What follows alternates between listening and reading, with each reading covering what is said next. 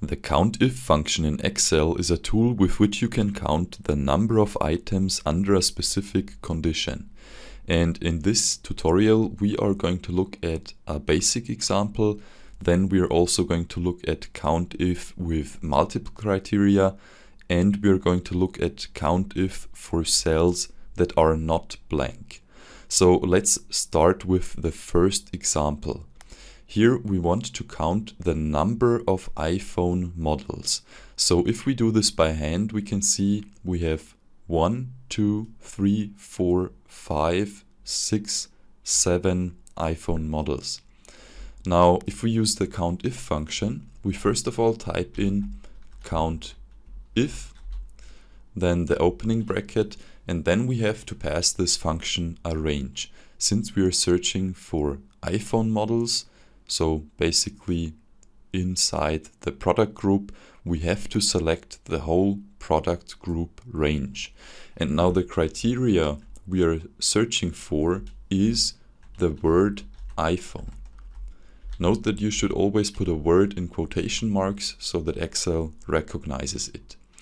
Now, as we said before, the number should be 7. Now what the COUNTIF function does, it goes into our selected array, which is this whole column. Then it searches for this criteria here, which is the word iPhone. And if it finds this criteria, it simply counts up.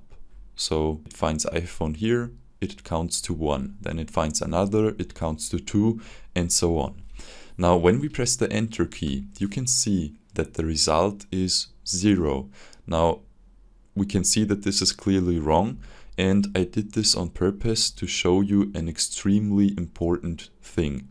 When I click on iPhone and then click into the formula bar, you can see that at the end of the word iPhone there is a space.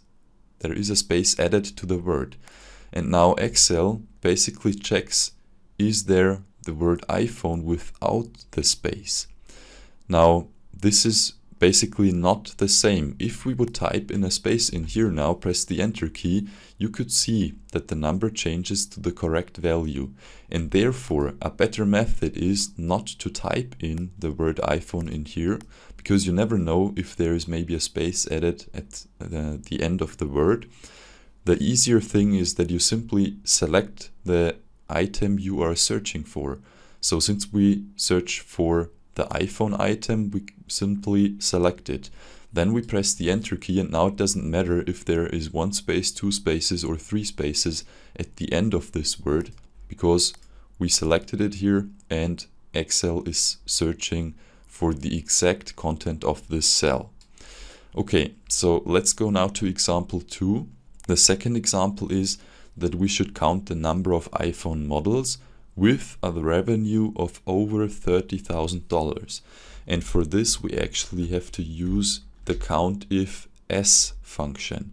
The COUNTIFS function has multiple criteria, and the first criteria range is again the iPhone models.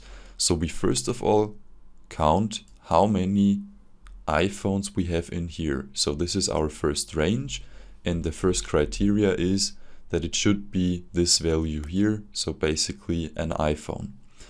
Then the second range is the revenue, because we want to check if the revenue is over 30,000.